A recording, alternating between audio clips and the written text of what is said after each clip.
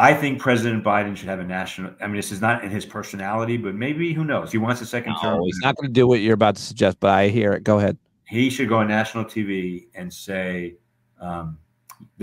we have several lower court judges who have acted in ways that are illegitimate. One of them keeps striking down the Affordable Care Act. The other, and getting reversed. The other one has struck down a lot of Obama and struck down a lot of Biden policies. But this last one is just simply tortured legal reasoning with no basis. I am not going to follow it.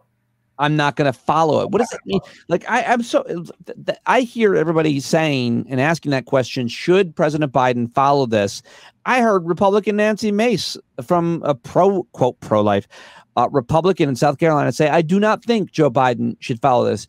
And I'm sitting here going, how does the president get to decide whether or not he's going to follow a court's ruling? This does not sound like a good president. That's why I wish we did a whole show on this, or maybe we will in the future. When the Constitution was being debated, Pete, bear with me, when the Constitution was being debated in 1788, and Madison and James Madison and John Jay and Alexander Hamilton wanted to convince the people of New York to ratify the Constitution, they wrote a series of essays called the Federalist Papers. All right. One of the reasons they wrote the Federalist Papers is because a guy with a pen named Brutus had written a bunch of op-eds saying, don't ratify this new Constitution. It's terrible, and there are a lot of reasons why. One of the biggest reasons, he said, was the Supreme Court. He said, you can't give judges a job for life and have them strike down laws. There's no power above them. There's no power below them. They'll be free of all shackles, including those of heaven itself. The word shackles is my word. Heaven itself is his word. Alexander Hamilton responded to that op-ed in Federalist Paper number 78. And what Hamilton said, Pete, famously, was the court has neither purse nor sword. And what Hamilton meant was the court has no military, no police force, no marshals, no anything that they control for their own money. And they have no money. Congress, and that's how Congress was allowed to shut down the court for a year. It didn't give them any money. Hamilton also said that the judiciary has to rely on the executive to enforce its opinions.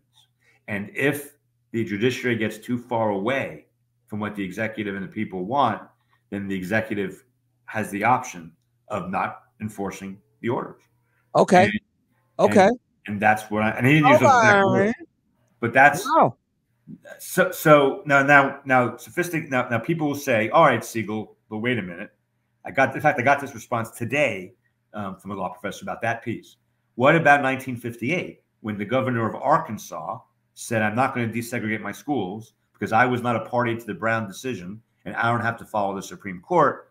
And the Supreme Court unanimously said, yes, you do have to follow us because we are the ultimate law of the land. And President Eisenhower, to his credit, sent in the National Guard to enforce the decision. And that's how the system's supposed to work. If the president agrees with it, he should enforce it. In fact, even if he disagrees with it, he should enforce it if he thinks it's legitimate. These judges are not acting legitimately, Pete. They are not. They are doing things that are illegitimate. And the president has no constitutional obligation to enforce illegitimate judicial opinions.